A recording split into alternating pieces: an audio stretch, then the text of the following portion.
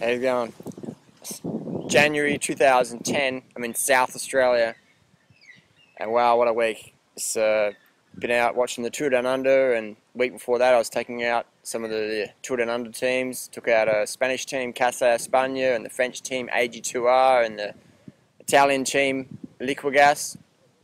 It was good training. You know, I come down here not in much shape, not much form, and 3 days training with world-class Tour de France riders gets you in shape, man, full on. It was great. It was great.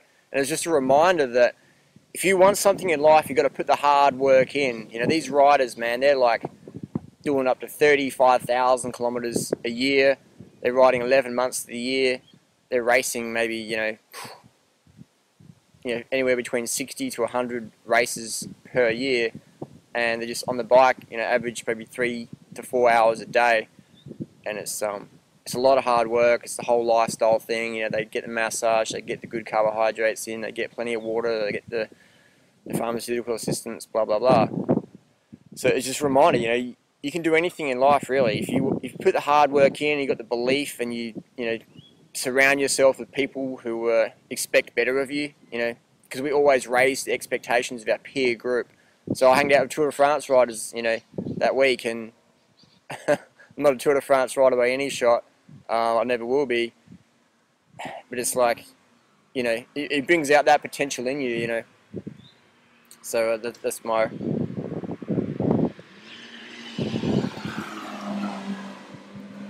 A Schumacher just drove past. Incredible. Sports car.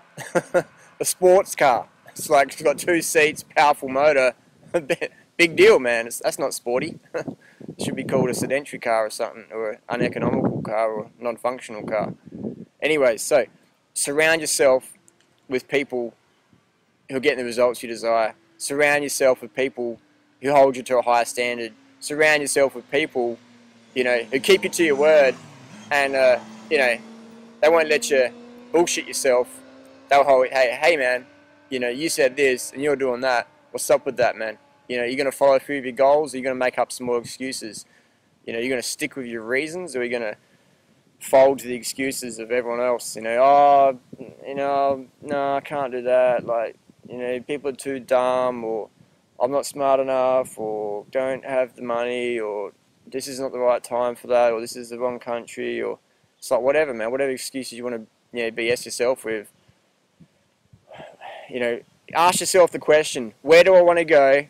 Where am I now, and what's in the way? What do I have to do to bridge the gap? What do I have to do to smash through this little wall that's holding me up? And that wall might be lack of self-belief. It might be you're eating a high-fat diet and you've got no energy because you're starving yourself of carbohydrates. It could be, you've got cholesterol issues and you're going to have a heart attack and things like that, so you can't do exercise because you've got coronary disease. Where do you want to go? Where are you now? And what are you prepared to do to get to where you want to go? To bridge the gap, yeah? To bridge the gap. To get through that wall, whatever it is, whatever analogy you want to use. What are you going to do? What are you prepared to give up? And what are you prepared to add into your life? Because whenever we give something up, whenever we walk away from something, it's always a good idea to put something in place, yeah? And sometimes we don't even have to do that, because a void, a vacuum, the void creates a vacuum, and that just fills our life up. If you get rid of, animal products, you get introduced to vegan foods. If you give up cooked vegan food, you get introduced to raw vegan foods. You know what I mean? If you give up, getting your sugars from high fructose corn syrup, genetically modified maltodextrin, you'll go to bananas, you'll go to mangoes, you'll go to grapes, figs, raisins, sultanas, durian, on and on and on and on and on. You'll try all those beautiful fruits. So that's an analogy. Give it up, walk away from it, and pay attention to the void that's created and the vacuum process that just sucks in more magic into your life, Get rid of the partner you're not in love with, man. Get rid of the person who's just dragging along. Do yourself a favor. You're not doing anybody a favor, by being in a relationship where you can't even talk about stuff. If you can't talk to your partner about stuff, you don't have a relationship, man. It's over, Someone's got to have the courage to step up and say, hey, we're probably better off as friends, man. This gig ain't working. Let's move on, yeah? How many people do you know stay in relationships for financial reasons, for the kids, for peer, group, whatever, for social reasons, for family, like their parents go, oh, you can't be divorced, like you're 50 years old, or you're 25 years old, you can't get divorced now, it's too early, it's too late, So, only listen to people getting the results you desire, man. Don't listen to me if you want to be Schumacher. Go ask Schumacher. But if you want to be healthy, if you want to get really, really, really, really fit and feel great, I've got some tips for you, man. As simple as that. Why? Because I'm a living example, man. I'm walking my talk. I'm talking my walk. I'm saying what I mean, and I mean what I say.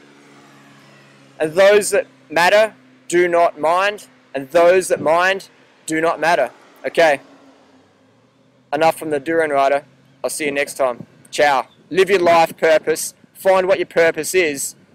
And a good way to do that is to remove the distractions, so the intensity of not knowing what your deepest purpose is just drives you to go, I've got to find something, man, and I will do it, and I must do it.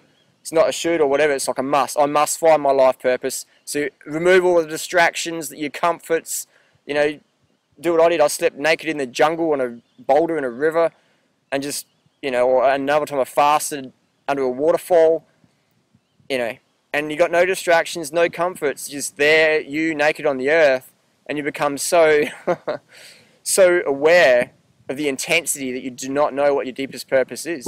So for me, people go, what's your deepest purpose, DurianRider? My deepest purpose is helping people help themselves get healthy, and at the same time, we save the animals and the planet and humanity itself. That's my deepest purpose. That's why I can just rant and rave 24/7, 365. That's why I get banned from forums, because I refuse to lie. I refuse to say what's convenient. I'm going to stand up. I'm going to speak the truth. I don't care what anyone else says, man. Expect the truth from DurianRider, man. Always will say it, and I always will continue to say it, man. When it comes to your health, I ain't going to BS you, man. I'm going to tell you straight out how it is. I'm going to tell you what you need to know. I'm not going to tell you what you want to hear, man. So if I offend you, great. It means you're listening. If you're getting offended, you're listening.